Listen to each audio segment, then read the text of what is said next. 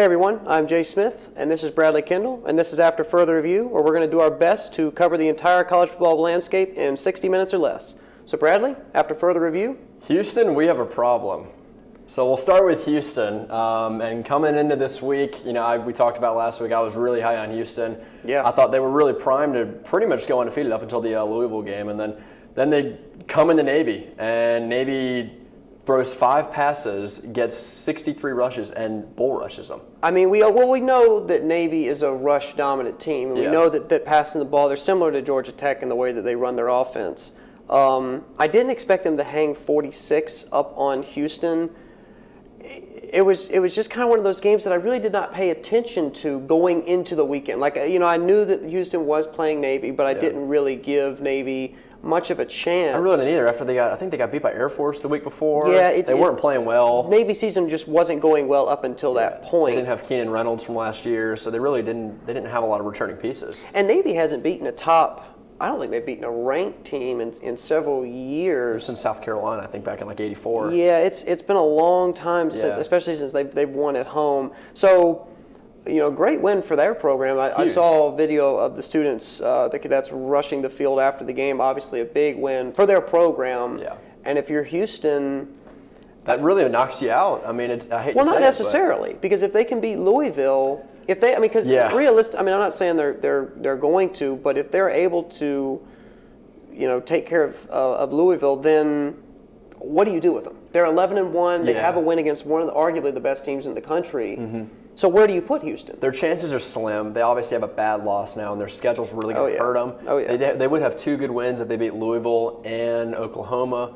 But I just think, especially because they're not a Power 5 team, they really had to run the table. So you're going to go ahead and cross them out of I'm going to cross them out unless something really catastrophic happens to all the rest of the Power 5. But 11-1, I feel like they got to go to a Big Six or They'll New Year's still go to the Big Six. Yeah, because UCF did it a couple years ago. They lost 1 game and they still made the Big Six. Mm-hmm. Especially now if they lose to Louisville, then we're looking at a different story. Then I think your chances diminish greatly. But and especially for Louisville, I mean, we're going to get to this later, but that really hurts their chances of creeping back up, not winning a conference championship. Their strength of schedule just went down. It did. They really needed the Houston team to be undefeated coming into that game. Definitely. And the next game we're going to look at was an ACC matchup.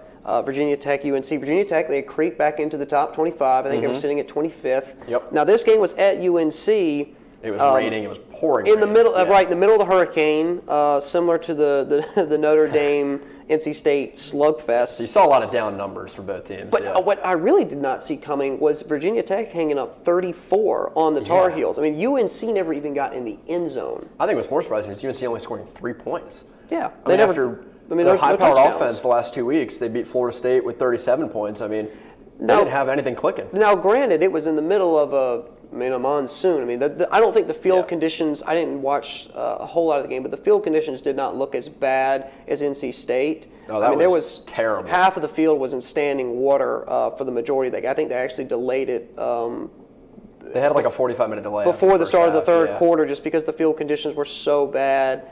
Credit, though, to the fans that stuck around the entirety of that game with NC State being able to pull out win. But, for UNC, I mean, I know the conditions were bad. But then again, Virginia Tech still was able to handle that and put up 34. It just doesn't take away from the fact that Virginia Tech beat them by 31 and they home. did it with a kind of a lack of offense. I mean, their quarterback only had 75 passing yards. They obviously ran. In those conditions, 75 passing yards is... And they were really still able to move the ball well and score 34 points even with that. Yeah. Now, were there who won the turnover battle? Do you know? Is there anything pulled up on that? Turnover battle, let's see. Their quarterback didn't throw any interceptions. Mitch Trubinsky threw 2 interceptions. I would imagine there was a ton of fumbles. Oh, yeah. Missed snaps and mishandled. But Virginia Tech, I mean, completely handled every asset of the game, every facet of the game. They played better football under terrible conditions. Yeah. Terrible conditions. And that definitely helped them. But, I mean, you look at this Virginia Tech team, and Justin Fuente, what a job coming in his first year and really turning this program around from what they were last year. Yeah, so far so good. I wouldn't say they're turned around. I wouldn't classify them. They're definitely in a better position than they were last year. Possibly. Sure. They're on the up and coming, I guess you could say, like Miami. Yeah, and that helps because in terms of the ACC Coastal, that knocks Carolina to 2 losses now. Yeah. Now they're 2-1 in the conference, so the conference is really what matters. But that gets them a win over the team that could contend with them in the Coastal. For sure. Next game that we're going to look at was an SEC matchup with A&M hosting Tennessee. This was game of the week. Game day, yep. Really really lived up to the hype, honestly. I mean, it was a good game, double overtime. Yeah, I mean, midway through the game, it was like 28-7 Texas A&M. We were like, okay, this is Tennessee's luck's finally run out. Yep. But look at that. Butch Jones rallies his troops and pulled back a 21-point deficit. All of a sudden, they were tied.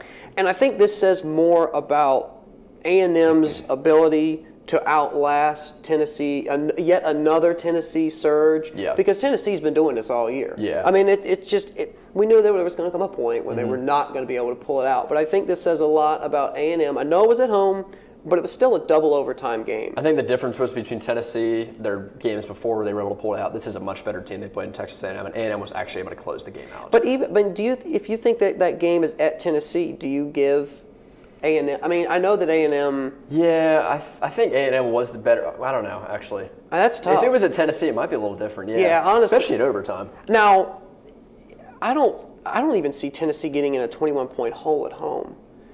But no, you wouldn't think so. But then again, was it the Florida game that was at home? It might have been. It might have been. So Tennessee has just been spotty all year. They didn't move in the AP. So obviously they still respect them as a team. They lost in double overtime on the road, so that goes for something. Yeah, and like I said, once you get to overtime in a game, there's a lot of momentum based off of, honestly, for Tennessee to come back from a 21-point deficit, force double overtime against A&M, and for A&M to still be able to hang on and win, again, I think that says a lot about Sumlin and the Aggies' resiliency and being able to finally knock Tennessee over into the L column. Really impressed with Trevor Knight. His numbers might not have spoken for what he truly played, but based on who they've played before, this was their really big first test, and they handled it really well. Yeah, they absolutely, really did. Absolutely. Yep. Next game that we're going to look at was Alabama and Arkansas. Some people gave Arkansas a chance. Just because they were 16. Some people gave them a chance coming into this game. It wasn't a total blowout, but it never really felt competitive. It didn't. It was kind of like the A&M, I think that when they played, it was a couple weeks ago, they played Arkansas. It was the same Arkansas team. Yeah. When Arkansas was kind of close, but then they really never established themselves as in the game. Yeah, 49-30, obviously Arkansas giving up 50 points to Bama. Just too many turnovers. Yeah, they couldn't have that happen. It wasn't, they didn't play a clean enough game to really give themselves a chance to be competitive. Exactly. 7 turnovers, yeah. And 3 interceptions from Austin Allen. They had a chance. I think they were down like 2 scores and had a chance to come back in it, but threw that pick in the end of the game and just sealed their fate. Bama, that's another win for them. Yeah. Along with the Ole Miss win that would really help. So it's going to be A&M and Bama.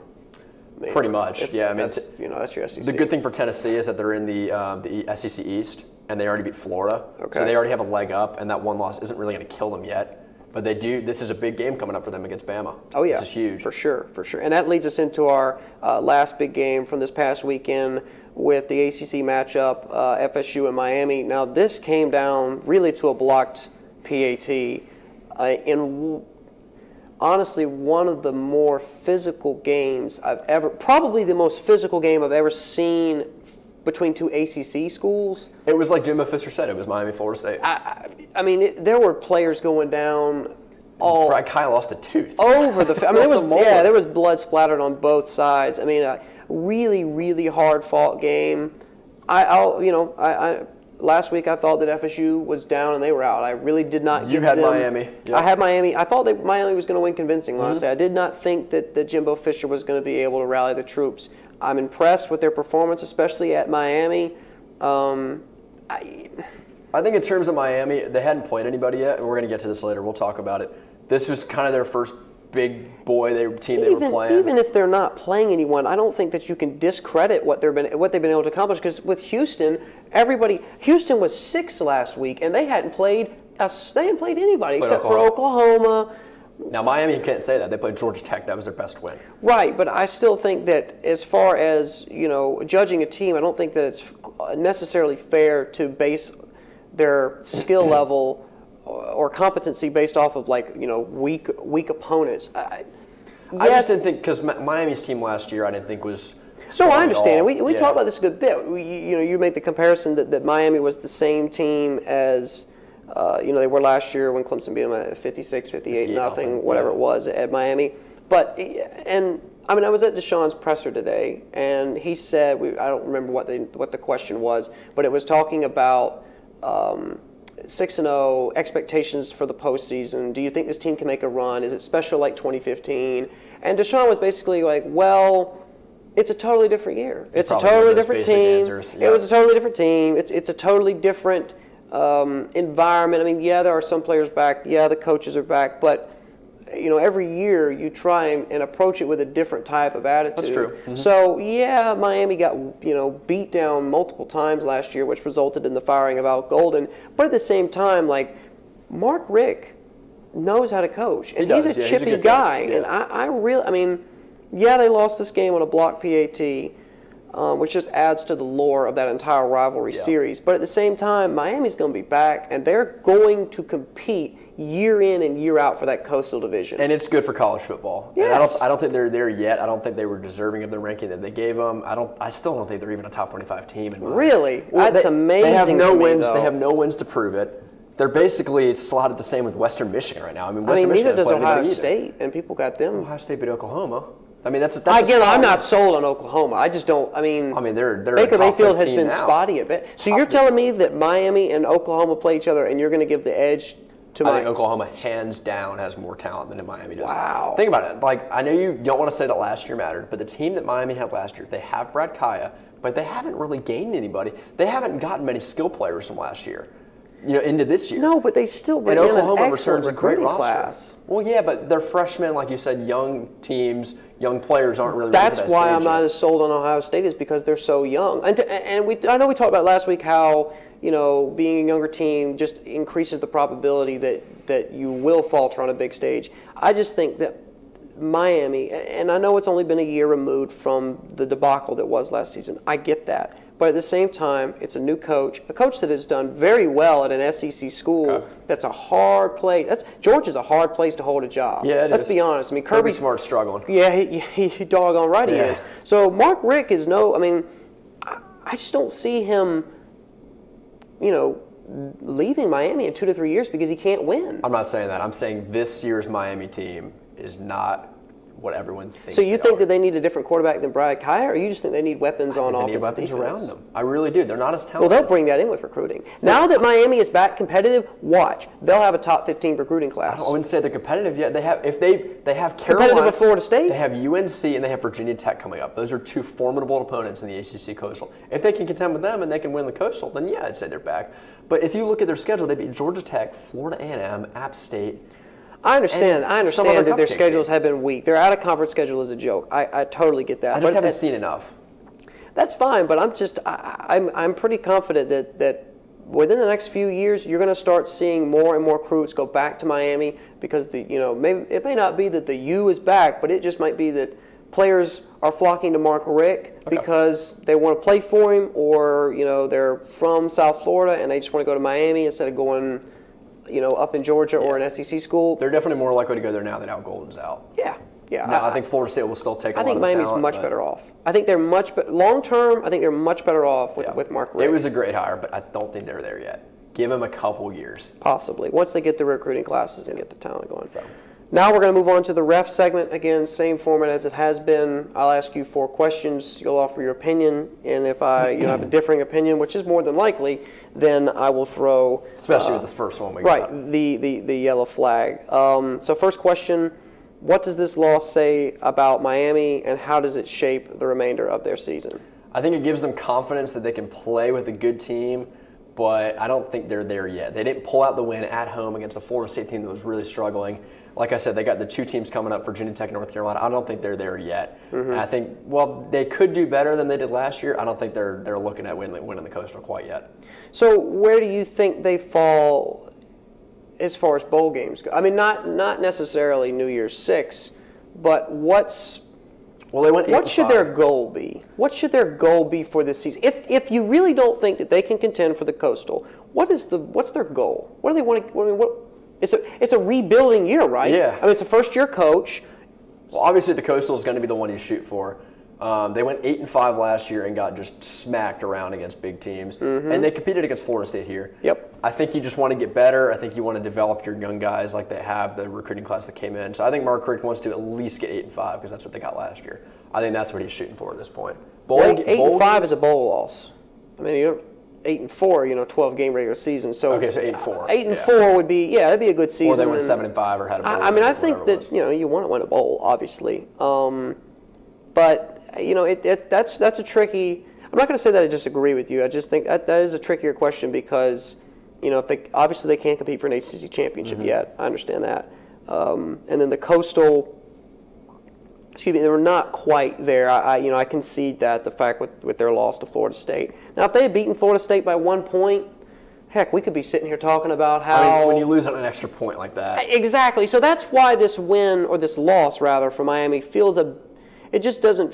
It doesn't feel as bad as it could have been. No, it was an extra point. It's better than they've been last year, but they didn't beat Florida State, and they didn't beat a team that really been struggling. They didn't, but again, extra point. And if you put them, Florida State and Miami against Virginia Tech and UNC, I think Florida State would just fare better. I would feel more comfortable at a team like that. Depends though. With Florida State and Louisville just lingers in the back of my mind. Yeah. It does. I can't. I mean, wow, they got whopped by Louisville. Miami got beat by the team that got beat by Louisville. So that's by a point on a blocked field goal. They still got beat. I mean, they didn't beat. They did. It's fair. It's fair. I agree. They're not there yet. And I think they got outplayed. I really did. Florida State looked First half was all Miami. First half, Florida State got in the red zone a few times and just didn't punch it. No, they didn't score until right before the half. So Miami was controlling that game, and then it almost reminded me of back when Clemson lost to Carolina 5 years in a row, and it was like stuff just fell apart. It just it would work for a couple quarters or work for a few drives, and then just crap would just start happening that you would just look at each other and you just be like, what are we doing? Yeah. So I think Miami, for whatever reason right now, has a hump that they need to get over in Florida State. Maybe this isn't the year. I know that's a heartbreking loss. That's tough. Heartbreaking loss. You had the win, and you had the fans there finally. Maybe next year they'll get over get over the hump. Anyway, next question: which team needs a win more, Stanford or Notre Dame? I'm leaning to say Stanford because I think Notre Dame has already dug themselves such a deep hole. And think about this: when we talked about does Brian Kelly need to win to keep his job, he's already locked up a 6-year deal. So let's just say that his job is going to be fine. Oh, there's nothing. Brian Kelly's going to be. He's not leaving Notre Dame this year. You don't think so? He's not leaving Notre Dame this year. Even if they don't make a bowl game? Because it's even if viable. they don't make a bowl game. And they got Stanford. They got USC. Well, if you look at Oklahoma when they had Bob Stoops, they didn't make a bowl game one year. They were like top 10. They went like 5-7. He stayed there. I don't think you go 1 year and overreact like that. I think in terms of Stanford was supposed to be a top 7 team, and Christian McCaffrey was supposed to win the Heisman. I mean, they got a better player last year. Stanford's got the better player than any of the players in Notre Dame. I feel like Stanford needs. Oh, so you would take Christian McCaffrey, even though he's a little dinged up, over Deshaun Kaiser right now? I think Stanford needs to get back on track because they still have something to contend for. They've had 2 blowout losses in a row. They've still have something to contend for, though. Notre Dame's got at this point they're Notre Dame's season is a wash. I agree with you there. But Stanford, they're not competing for what, a bowl game? Well, I mean they have 2 losses in the Pac-12. They're realistically probably not going to win it. They'd have to lose. Washington would have to lose 3 games in their because they hold the tiebreaker. Mm-hmm. So let's see. Stanford got killed by Washington, and then they lost to Washington State. So here's my reasoning. Stanford still has a chance to make this an okay year. Notre Dame, this is already a big letdown. This is why Notre Dame needs to win more. But even if they win, they're still 3-4. If Stanford wins, they're 4-2. They still look like it's a pretty good year. I think Notre Dame is already the fans. If Notre Dame loses this game, they're 2-5. They're already it'd be 3-4 though. I mean, it's not that much better. There's a big difference between 3-4 and 2-5. When you have 5 losses in week 7. I just think for Stanford, they've already lost 2 in a row. If they can win this, they already get back on track. I gotta disagree because I think that this is close. This is Brian Kelly's job right here. If he loses this game, think about how bad Stanford has played the last 2 weeks. Yeah. If he loses that game, Notre Dame fans are going to be like, "What are we doing with this joker? Get him out of here." With the way Stanford's played the last 2 weeks, and Christian McCaffrey has done nothing, and Notre Dame can't even beat them, Brian Kelly's gone. I mean, they already lost to NC State and Duke. Yes, but that was a hurricane condition game. They lost to Duke. Have you seen the last 2 games that Stanford's played? It has been a joke. Do you think a Stanford win would make Notre Dame feel better, or do you think a Notre Dame win would make Stanford I don't think it would make them feel better. It would be a hollow win because they'd be like, well, we beat them, but Which they're team trash. would feel better with a win, though?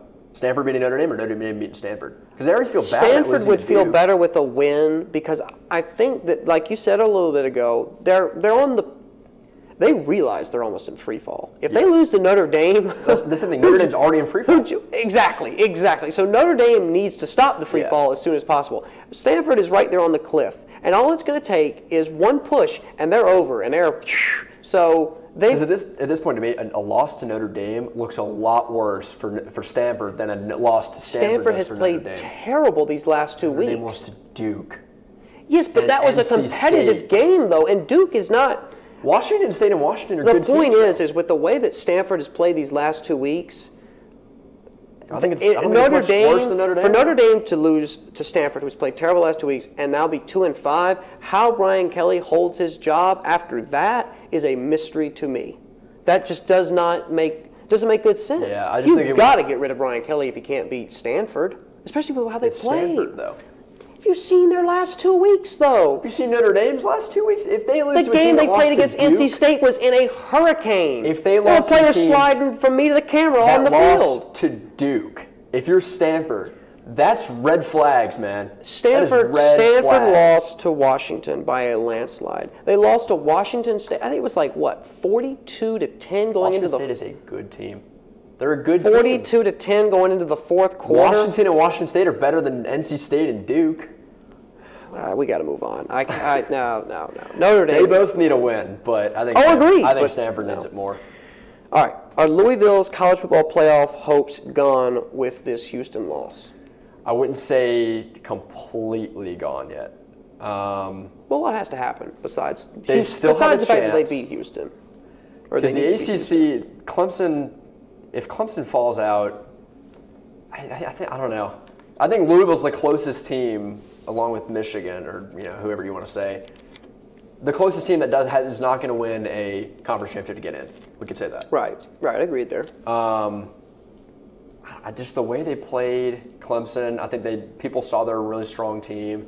And even if they still beat Houston, Houston's still going to be a top 15 team if they win out and get to that game. It's not going to look the same, but Navy's a solid team that Houston lost to. It doesn't give Houston a bye. I don't think they're completely gone yet. I think there's realistic circumstances where they could still get in. Oh, I agree. I think that they're still in the hunt. They're on the outside looking in. It's just tough because we don't know what's going to happen yet. We just have no idea. Yeah, you can't predict. They may very well lose to a no-name school, and then all that just goes straight out the window.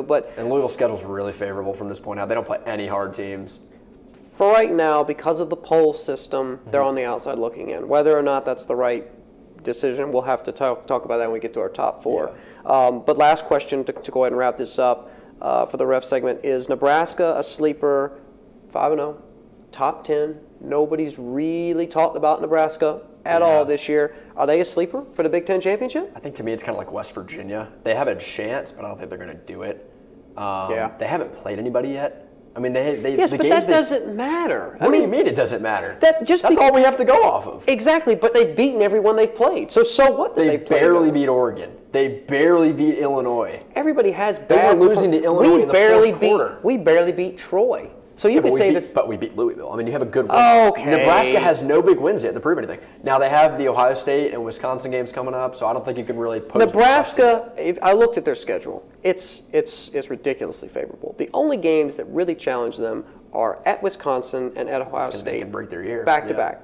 They should be worst case scenario 9-3, probably 10-2, maybe 11-1 if they get lucky. 11-1.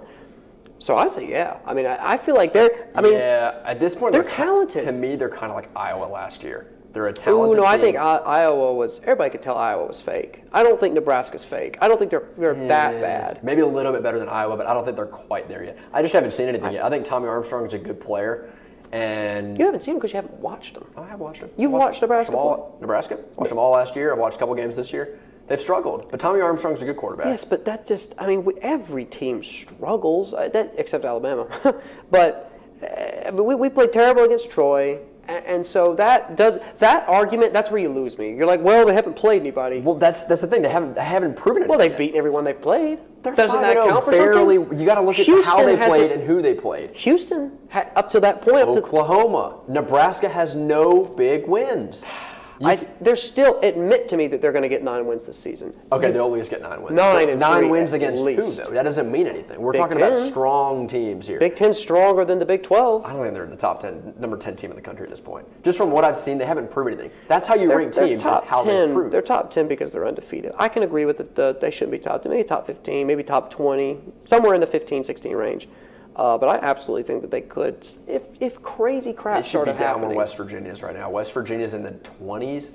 And they're 5-0 also. They're undefeated in the 20s. That's where Nebraska should be at this point. I think they're better than people are giving them credit for, honestly. Again, they're undefeated. Yeah. I know they're top 10, but just the way their schedule shapes up.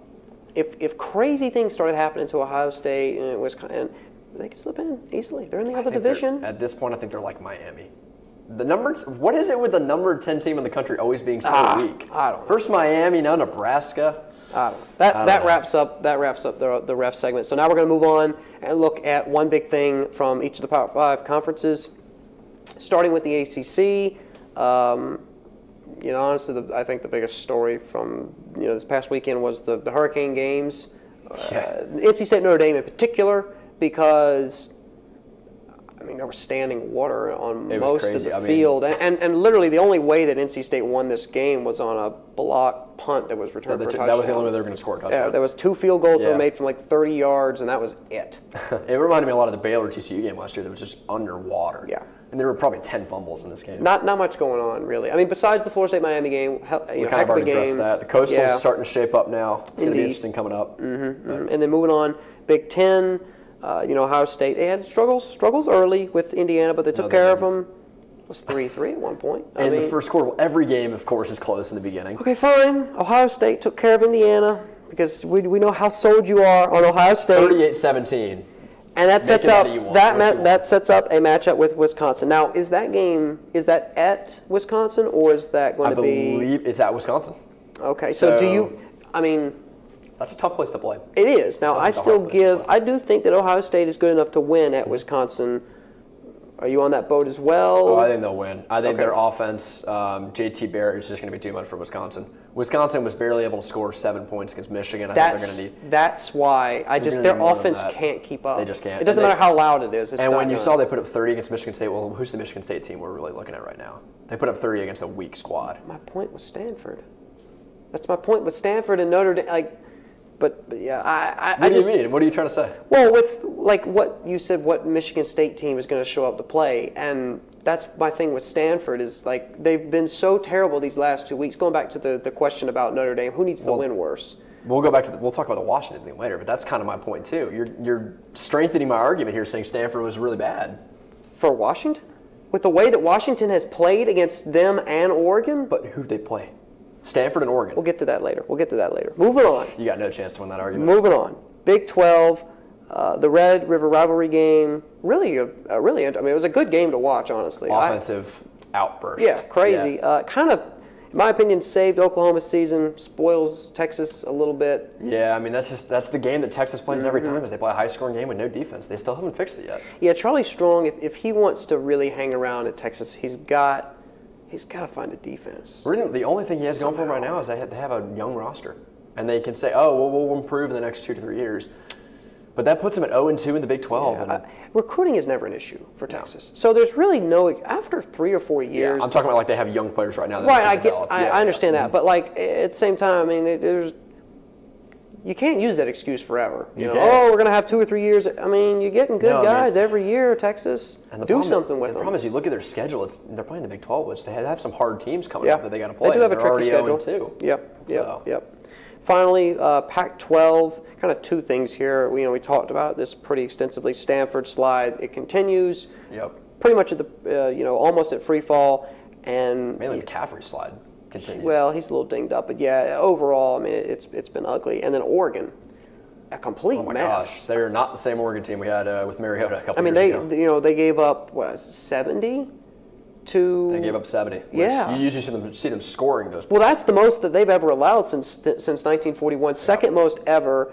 and they're off to their worst start at 2-4 in 30 years. So, and they have given up 197 points in that 4-game slide. I'd love to see them in Texas play because I feel like that game would be like 67-65 because there's zero defense.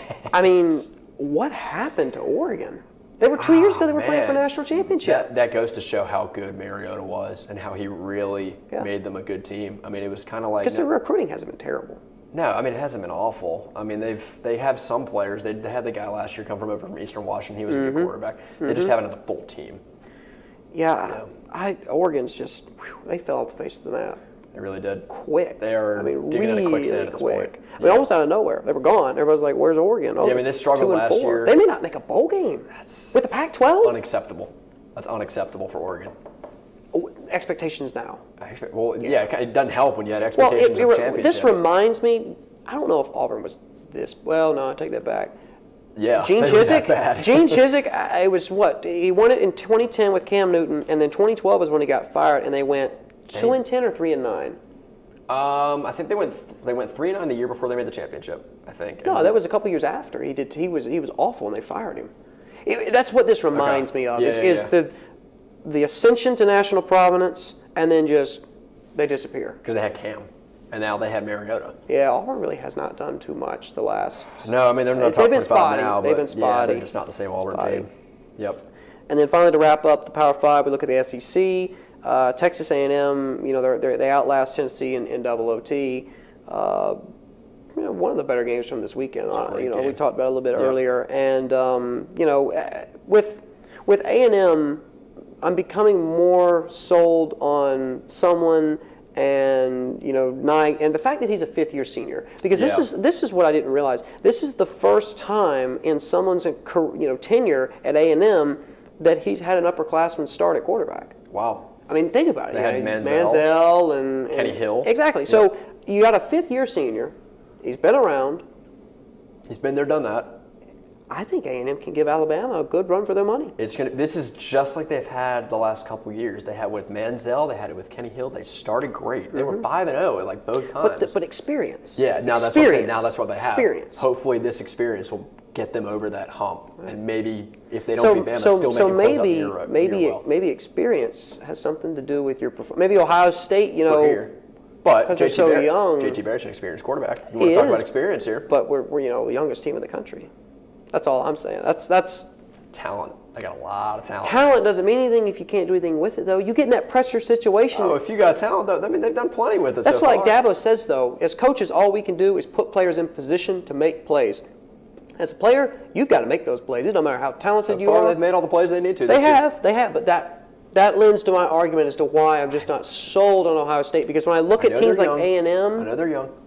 That's all I'm saying. But Ohio State's not A&M. They're totally different teams. Fair enough. Totally different teams. Fair enough. That wraps up the Power 5, rundown, and then now we're going to do our top 4, current playoff bracket and look at those. So do you want to go first? Do you want me to go first? I'll go first. That's fine. Okay. I had, number 1, I had still with Clemson. I still think, they finally started clicking their offense. This is, I think, the best game they've played all year, top to bottom. I know it was a weak opponent against Boston College, but they really impressed me the way they looked. I can buy that argument. Yep. Okay. And then number 2, I still had Louisville. I still think those are the top 2 teams in the country. Nothing's changed that yet. Number 3, still Ohio State. Big test this weekend. If they can handle Wisconsin pretty well, unlike what Michigan did, maybe you can slide them. Maybe you can slide them past Louisville. I don't know. But 1, 2, 3, I think are really, really strong at this point. Oh yeah. And then number 4, I finally had to put Bama in. I had them out last week at number 5. I just think with the quality win they had against Arkansas, now they have Ole Miss and Arkansas. Washington just doesn't have those quality wins to match up. So. Right. Now, who did you have the first 2 out? Did you have a 5 and 6? I had Washington, and then I believe I had Michigan at 6. No, I had Texas A&M. Okay, you had A&M. Okay, yep. Gotcha.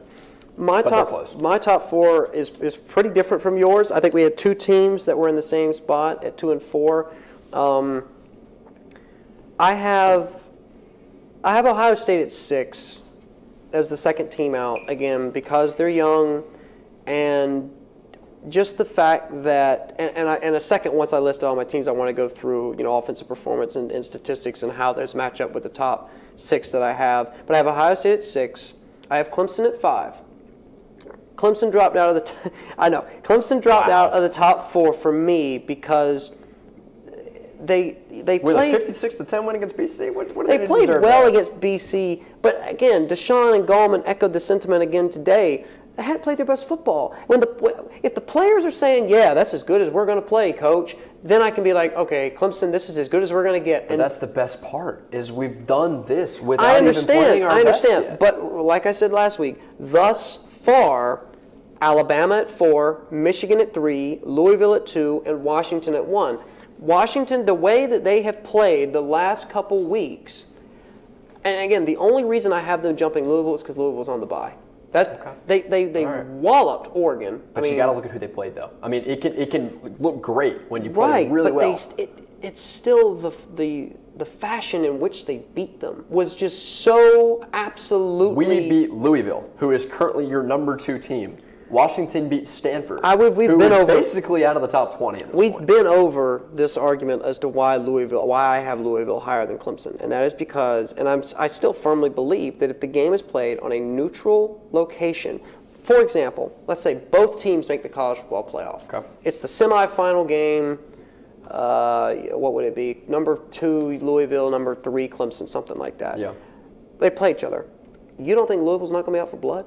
Louisville is going to be hungry for that game. So in that matchup, I give the edge to Louisville. We won the game with 5 turnovers.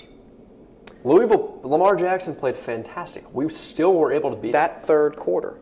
That's the only thing holding me back. If quarter. we hadn't have played think about the game for a second, Bradley. We didn't score the first quarter. Okay. We didn't score. Put up 28 in the second quarter. We didn't score the first quarter. We didn't score the third quarter. We played horrible, almost as bad as we did against Troy. Okay. Better opponent, but still terrible. We started coming back in the fourth quarter and put up points in the second half. The only way we contended in that game was through our second quarter performance of 28 points in like 8 or 9 minutes or something. But we turned the ball over in the red zone. We had offense going. And that's my point. When you do that kind of stuff on a neutral location against a team like Alabama, Washington. Have you seen Washington? Bro, we're not going to have 5 turnovers every game. Washington has scored 297 points this year thus far. That's second in the country. That doesn't matter. It doesn't matter who they've played. What do you mean it doesn't matter? They're killing them. They're killing them week in, week out. A few years ago, and they had the most points in the country. Didn't matter. Look though, they've only allowed 85. They've scored 297 points, and they've only allowed 85. Michigan, actually, this is something I did not realize. They clock in at number 1. They've scored 300 points this season. They had about a third of those in the Rutgers. Do you know how many? Do you know how many they've given up? 62. Okay. They have scored 300 points and given up 64. Let's look at Ohio State for a second. They're almost equally impressive. Less points than Michigan they've given up. They've scored 266. They've given up only 54. So defensively, impressive. I mean, you can look at statistics like this, points, 4 points. But you're trying to tell me that JT Barrett is more dynamic than Michigan's offense, and here I am telling you that Michigan scored more. Now, don't tell me JT Barrett is not a better quarterback than Wilton Spade. Are you kidding me right now? It's an offense, though. It's not a single-man system. I mean, you can't. I mean, yes, one player has a huge effect on the game, whether it's Deshaun or Lamar or 34 whoever. Points. They had 20 more points in the Rutgers game. Ohio State just the didn't point score 78 is against when I look Rutgers. at my teams that I have Washington number 1. They're second in the country in points for. I have Louisville at number 2. They're third in the country at points for. I have Michigan at 3. They're number 1 in the country, points scored. Alabama at 4. They're 5th in the country at points scored. Now listen to this, because this is going to shock you. Because I bet you did. Clemson, right? I have them at 5. Guess where they rank nationally? 16th. 16th. We had a rough start. We didn't play as well the first. We've crept up, though. We have. Yeah. But we're on the rise, even in the top 15. We're 6-0 with the best win in the country. Offensively. I don't care. Offensively, we cannot contend right now, if we play football like we're continuing to play football, we cannot contend with Washington, Louisville, and even Michigan on a neutral playing surface. But they haven't played us, though. They haven't played a team like us, though. They've played Rutgers and Colorado. But all we've played is Troy. Or, I'm sorry, all we've played is Louisville. That's it. That's our one game. Auburn's a solid team. Auburn's in the top 25. at right now. They're 4 Okay, and do they 2. really deserve to be in the top 25? I mean, they're a decent SEC school at this point. They're better than Colorado. You never know with Auburn. Let's just be honest. You never know. You never know with Auburn. My point is this: when you look at the offensive production of the teams that I have in the top 6, Clemson is they are 8 spots away from the nearest competitor, which is Ohio State, and I have them ranked lower than Clemson. You could put too much on these. How do you put Clemson ahead of teams that have scored more and have more offensive production and better defensive statistics? Better opponents they've played. Clemson had to play Lamar Jackson. Besides Louisville, that's it. That's we it. played Georgia Tech. We've played Auburn. We played Boston College. 2 other cupcake games. Okay, you can't put all your marbles into these points for. No, I understand. If we would have done that a few years ago, you'd have like UT San Antonio. I understand. Well, I think Western Michigan right now is tied for like 4th or something in points. Exactly. My point is this: the reason that I don't have Clemson in the top 5 is because I hear week in, week out from players at their pressers, we haven't played our best football. I look at statistics and see that we are well behind the other leading teams in the country when it comes to offensive production and defensive efficiency. We're just not as good right now. Right? That may change. They may get Alabama with the stretch that they're going into. Who knows? They may drop. You just never know. But when Alabama puts up 49 on Arkansas, who a lot of people consider them a favorable opponent, and they just throttled them. It was never a close game, and we have. We played well against BC and Georgia Tech, but Troy and those kinds of performances linger in the back of my mind, and I realize, wait a second, we're good. Clemson's capable of a lot. I think we're capable of going to the national championship like we did last year, but we haven't. I know what we're capable of. I haven't seen it yet. When I see it, what do you need to see? I need to see. Do you want us to put 65 on Florida State? Is that what you want? I think you really. So far, we've taken care of business. Look here. If Clemson can't handle Florida State like Louisville did, raises some questions. We're on the road, first of all. Florida State has gotten a little bit better since then. Gotten a little bit better. They were number 2 in the country when Louisville played them.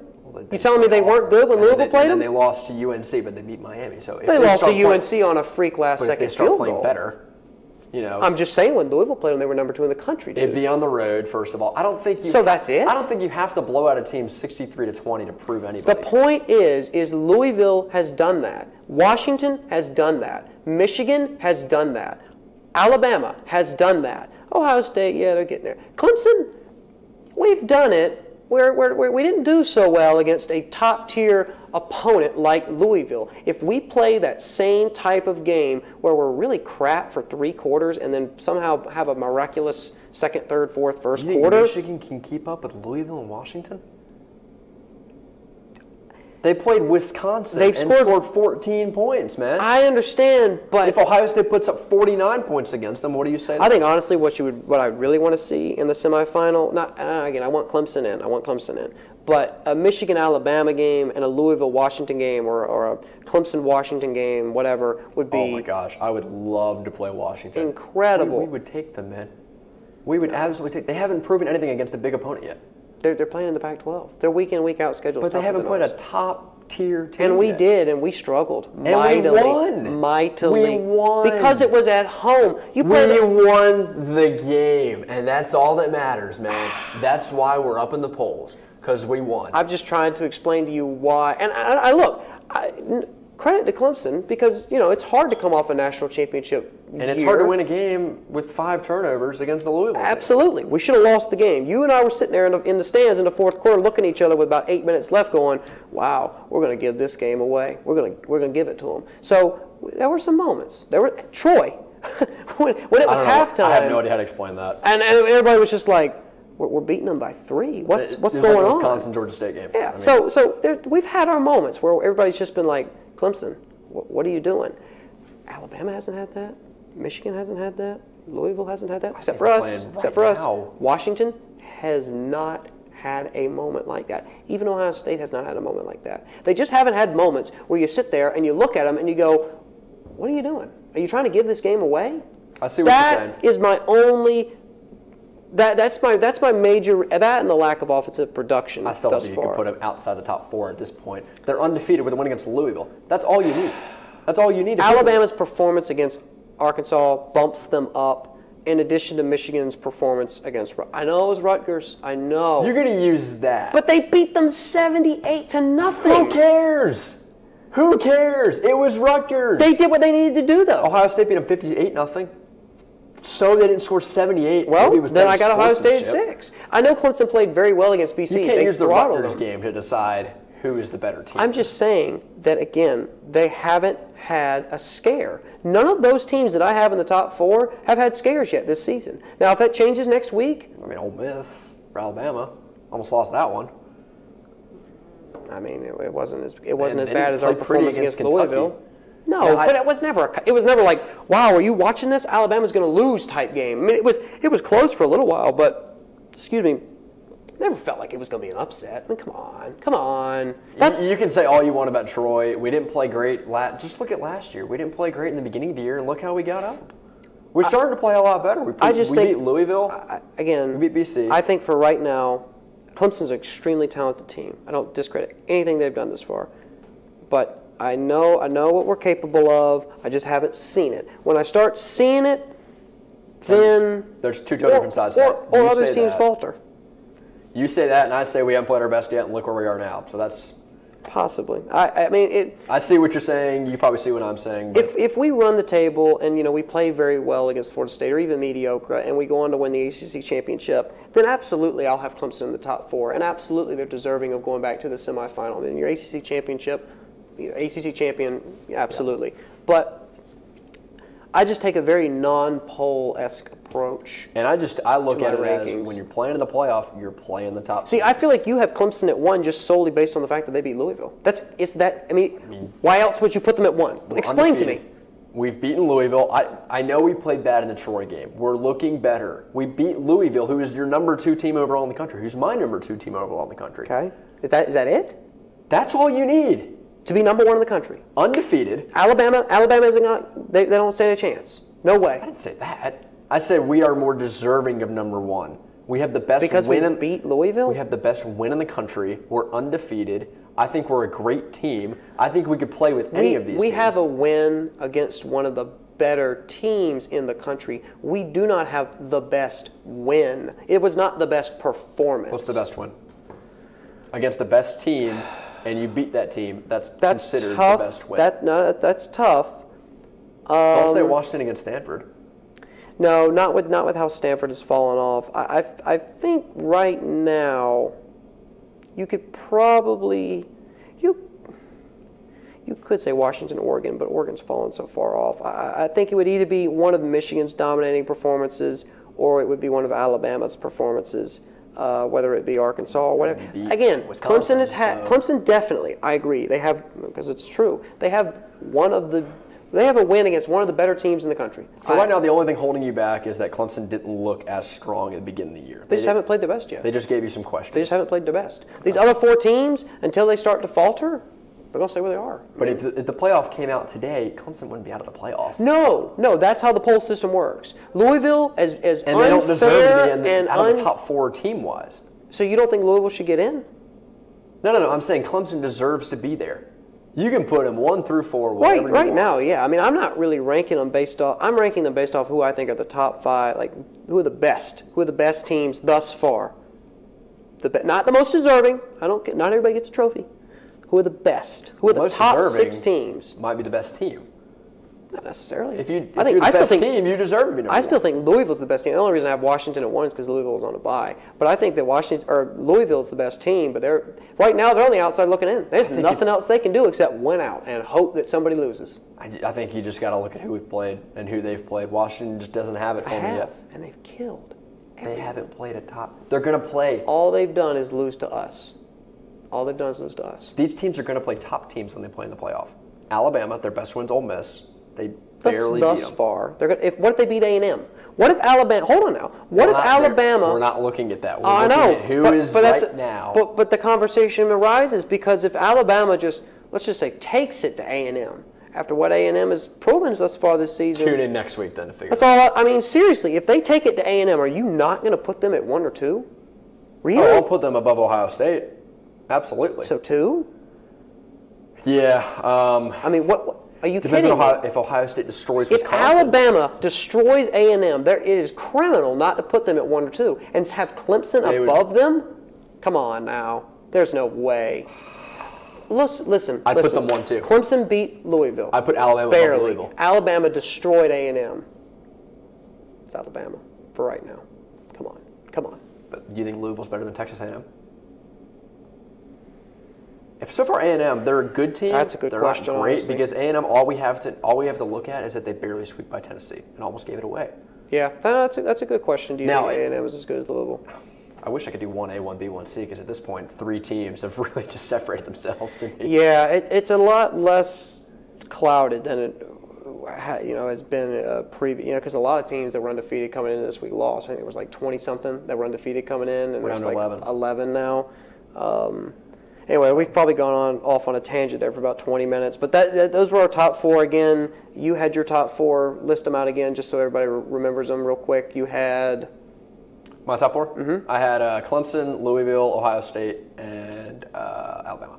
And I had Washington at 1, Louisville at 2, Michigan at 3, and Bama at 4. So now we're going to go to Twitter questions, different polls that we've done throughout the week. Do you have some of those pulled up? Yep, we got some good tweets sent in. We got Mark Wright, who sent out a question, whose loss hurts worse, UNC or Miami? I'd probably say UNC. They got blown out 34-3. That puts them at 1 behind Virginia Tech. It's tough to dig out of. Miami. The way that they lost, it's just gut-wrenching. But think of the coastal. I didn't care who won, and I was just like, oh, that sucks. You think losing 20-19 is worse than getting on a 34-3? The game was in the damn hurricane. They got blown out. They lost on a missed PAT at home with the whole hype of Miami's UNC back in the had top great 10. Hype. Not like Miami hype. Miami They was put in the shouldn't have top. had that hype. Doesn't matter. They had it. Miami fans were already. I mean, you knew that if they beat Florida State, well, they were going to be singing like larks from the tops of trees. Seriously, they were going to want to put them in the top 6, 7, maybe 5. I mean, I'm serious. I mean, Miami would have been up there. So I think that the way that they lost the game and just. I think if they've lost now 7 in a row to the Seminoles, that loss hurts worse. I would go to UNC. You go Miami. Yeah. Both bad losses. Yeah. Next question from Hunter Huckabee. Do Dobbs and Hurd in Tennessee stand a chance against the number 1 team in the nation? Do they stand a chance against Alabama? Against Alabama? Well, they stand a chance. But I just think that... It's at home, right? I just think that Tennessee, going back to how spotty they've been at times, like they've had really good game or good stretches in a game, and then they'll have really bad stretches in a game. He ain't gonna come back against 21 against Bama. Maybe if they get down by more than 10 points, game's over. And I think it's like the Texas A&M game. They had magic, but it wasn't magic against good teams. They ain't gonna have that much magic against Bama. Jarrett Wright, what is the name of the NC State second-string center? Look it up. Yeah, not sure we can pull up that one on the fly. Jake Wassler, he says, Jay, your point scored theory is bogus. Who do you have in this semifinal, Clemson or Michigan? Against which team? Clemson versus Michigan. If it was number 2 Clemson versus number 3 Michigan, who would you have? Wow. Good question. That is a really First of all, let's address your first question. point. Your point scored theory is complete bogus. Let's just say that. No. That's Let me give you one stat. In the NFL right now, guess who is number 2 overall in scoring? In the NFL? Yes. What's that got to do with college football? Just go with me here. The San Diego Chargers, they're not the second best team in the country. Okay? So points scored isn't everything. But that's the NFL. This is college football. I'm just saying, when you score points, it matters who you play. It doesn't matter who you score, how much you score. Right. But again, the point goes back to the fact that Clemson, you've admitted to me, you have admitted to me that the only legitimate team that we've played thus far is Louisville. Then I said Auburn too. Who? Auburn. Okay. They're on the same level as Arkansas for We'll Bama. just say Louisville. We're 16th in points scored. We're not offensively. We're 6-0. That numbers never lie. Numbers never lie. Neither do 6-0 with the number 1 win in the country. Win against one of the better teams in the country is not the number 1 win. Say what you want about the points. Look, do a definition. No, I'm just saying. Man. Look. You can say whatever you want about points scored and offensive and all that jazz, but I'm just telling you that at the end of the day, when you look at Clemson's offensive production versus the other teams that are in the top 6, 7, 8, wherever, we are way, way behind. So you think Michigan could outscore Louisville? Right now, Michigan has 300 points this year, if Michigan can find a way to contain Lamar Jackson, I mean, we kind of did it for a stretch. Good luck with that. We did it for a little while. For a little while, he still put up what 30? I give how many points? I give the nod to Louisville. I think they're the best team in the country still. So no, they're not. You said Washington. No, I said that's because Louisville was on a bye. That's the only reason I have Washington at 1.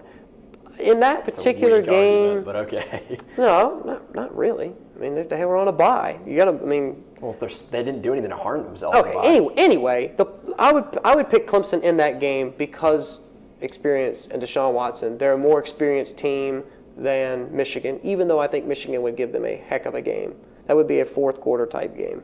All right, we just got a message in from Jack McLaughlin. Could Texas A&M, Bama, and UT have a triangle of death where they all lose to someone? If so, does that eliminate all of them from the playoff?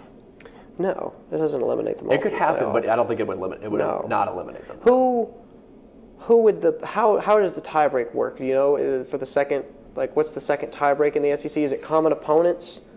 Well, right now it would be, better not be points scored. I'm going to laugh. It would be common opponents because right now Tennessee is in the East, and Tennessee would. Okay. It would be between Bama and A&M for the SEC West. Gotcha. So whoever won that game would get the crown. No, SEC champion could probably lose 2 games and still feasibly get in. I mean, wouldn't you agree? I mean, there's no. Yeah. I mean, I think that one of those 3 will get in. All right. More likely A&M or Bama. I think. Let's see if we have any other questions. We had one other. Yeah, my brother said, Ryan Kendall said, if the NFL draft was tomorrow, who would you pick first pick? Oh, gosh. Good question. Wow. Thinking way ahead. Yeah, no kidding. That's a really tough question. If you have somebody, feel free, because I wouldn't take Lamar just because Lamar has one more year, so he's not going to be in the NFL draft. And I mean, just like, he's too small as a. Maybe Jabril Peppers for Michigan. Yeah. He's one of the most athletic guys I've ever seen. Who's going to be first in the draft this year? That's the better question. If it was the Chicago Bears, they would be taking Deshaun Watson. You'd think so. No, you would That's think. really one of the only teams I can think of that really doesn't have a. I saw some quarterbacks were not as high as Deshaun, but they were pretty close. Deshaun's up there. I'm trying to remember. I don't pay attention much to that during the season. Yeah, during the season with college football. Later, but I would put I'm watching college football. I don't know who's going to be picking where. But good question. I mean, that's something that you just definitely don't think of too often. And then now we're going to try and do our upcoming week preview. We're going to look at all the top 25 team games in 5 minutes. So that's the goal there. Go ahead and pull up. I will pull up the rankings. Yep. Okay, so we'll start at the bottom. And hold on, I'll get my timer ready so we can go ahead and get the whole thing out in 5 minutes. But we want to do some picks? What do you want to do?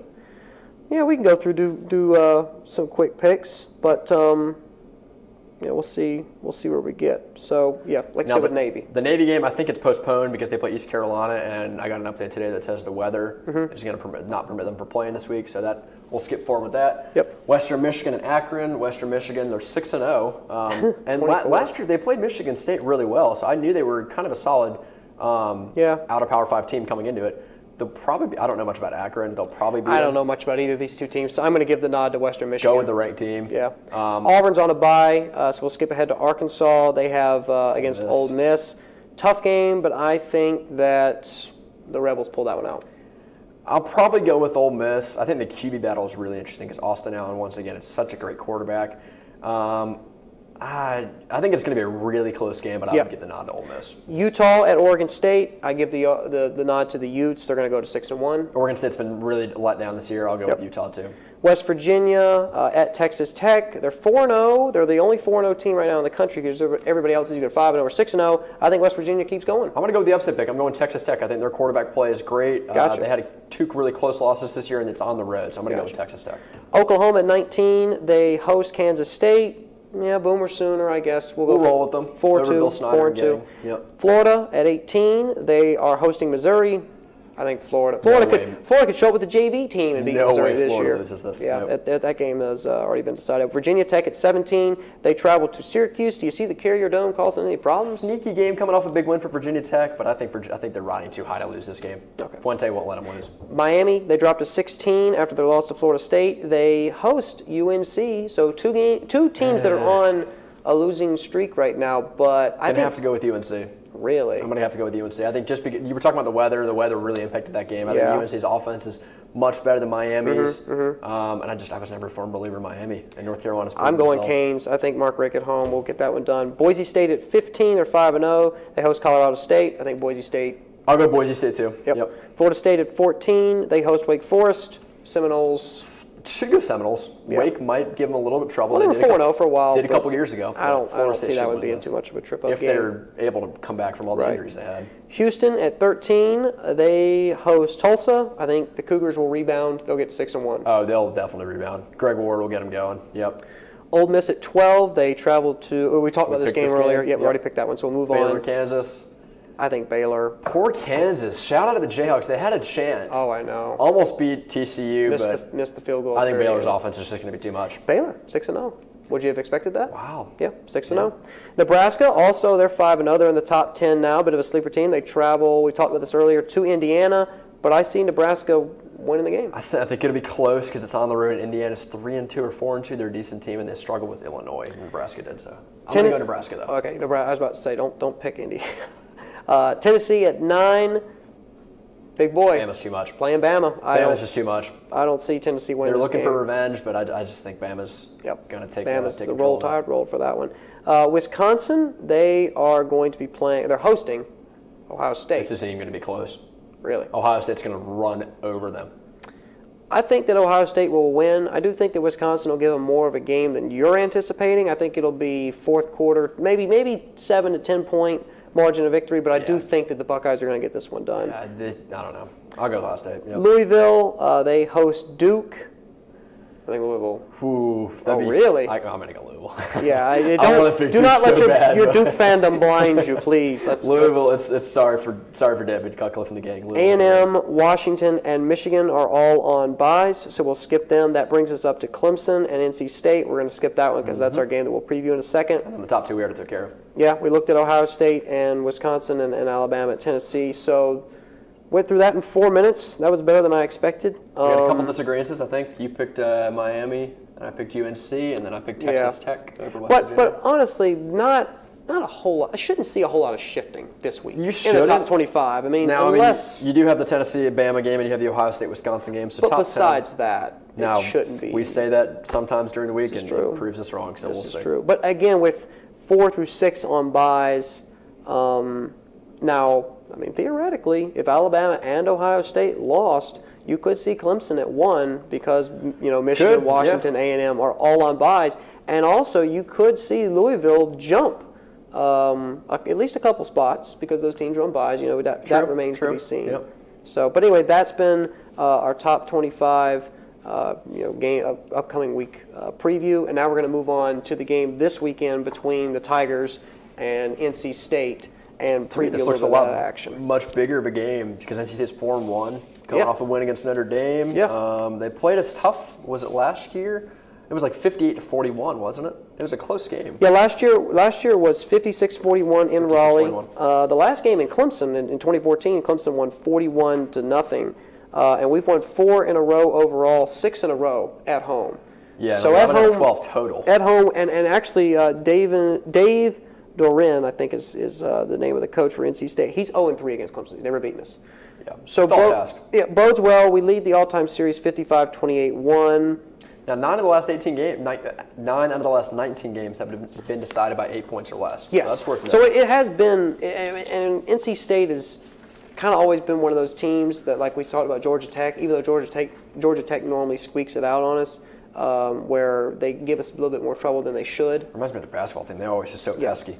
Yeah. So, but if you look at the Atlantic right now, Clemson and NC State are both at the top. Clemson's 3-0 in ACC play. NC State's 1-0. Louisville with 2-1 because of that loss. But I don't really see NC State as like a sleeper for the Atlantic. I don't see them as a big threat. I think it's at home for us. I think we'll be in good shape. Now, it's worth noting there that NC State's quarterback, Ryan Finley, he is the 4th best completion percentage in the country. Wow. And that's including the game they had in the rain. So he's having a pretty strong year. He probably didn't throw the ball too much, though, during that game. But still, I mean, his completion percentage couldn't have been that good. He's had 9 touchdowns, yet to throw an interception, so turnovers might not be. Well, that's impressive. They're good on turnovers, so I think if this is a better state team than we've seen in years past, I mean, they've definitely gotten better. I could see us winning like 42-24 or something. Oh, so you think it's not very? I mean, I two or think three touchdowns. 2 or 3 touchdowns. Yeah, I think we'll be in good shape. It should be over by the end of the 3rd quarter, and we'll be cruising through the 4th. Yeah, I mean, I think that we'll come out strong. I do think that NC State's better than some people are giving them credit for. I wouldn't put too much on the Notre Dame win because of the conditions, the conditions, and the way the entire game. It was not like NC State miraculous. I mean, they did miraculously pull it off, but there wasn't like a sustained, excellent performance throughout the game that led them to beating Notre Dame. So yeah, it was kind of a hollow win. They could be pesky. They could hang around. I think our offense has really been clicking at home. Lately. We should be okay. Shouldn't be too much of a problem. Yeah, we should. It could be like the Georgia Tech game a few years ago. I think we won like 33-16 or something like that. Maybe a touchdown or two lead at the half, and then by the 3rd quarter, starting to pull away. Now we got really good offensive production last game. The run game was really good, especially against Boston College. Yes. There's a stat here. Clemson is 78-0-1 when we gain at least 200 yards rushing and 200 yards passing. So really, 200 yards rushing is a lot. That's a lot to ask for, though. That's what you want to get is a lot of rushing. For sure. That's what we got to look for with Gallman. For sure. Yeah, and looking at the fact that we're 6-0, that's the 4th time in the last 5 years. And with the win last Friday against BC, we talked about Clemson had an record in Friday games, even though they're not that common. It was actually our first regular season Friday win since 1952. I can't imagine we played that much. It probably not too many, but again, it was a pretty historic night. And this is interesting. This is also the first time since 1988 that Clemson and NC State enter the game having played at least 5 games and both teams having a winning percentage better than .8. Okay. So historically, it hasn't. I don't think we've usually played them this early, so that could impact it a little bit. Yeah, I mean, the Textile Bowl has always kind of been towards the end of the season. But again, when you look at our home, we've won 19 straight at home. That's a school record, longest active streak in the nation. We've won, and this is also really interesting, 42 consecutive games against teams who were not ranked. Do you know who our last loss was to? Unranked team, you said? Yeah. Is it South Carolina? No, it was NC State. Was it really? Our last loss to an unranked team was NC State. We won 42 consecutive games, and we've also won 12 consecutive conference games. Again, with our last, our record the last 2 years, obviously our only loss has been to Alabama in the postseason. And another stat that, again, really isn't that big of it's just an interesting tidbit. We're the only school in the Power 5 to have at least 3 road wins this season. Wow. So we travel well. That's something that could be beneficial. That's why with the Clemson-Michigan, when Jake tweeted out about who you'd pick, I would give the edge to Clemson just because the road test we've passed the road test thus far this season. Just don't see how you can say that and still have Michigan ahead of them, but there's a lot of jumbling around that'll happen before. It's tough to predict. It the really end of the is. season. Oh, absolutely. And I mean, we're not even getting paid. We're just doing this for fun. Where you got people on ESPN that are, getting paid to predict games, and they may be more or less accurate than the weatherman, but it doesn't really matter. It's all in good fun. So, but I see Clemson winning handily. I think we'll be in. Like you said, probably in the 40s, mid 40s for us, and maybe upper 20s, maybe low 30s for NC State. They'll put up some offensive performance. Really want to see us have a complete game, though. Yeah. Well, that pretty much wraps it up for us. For Bradley Kendall, I'm Jay Smith, and this has been After Further Review. We'll see you next week. Hit us up on Twitter @ReviewShow. Thank you for watching.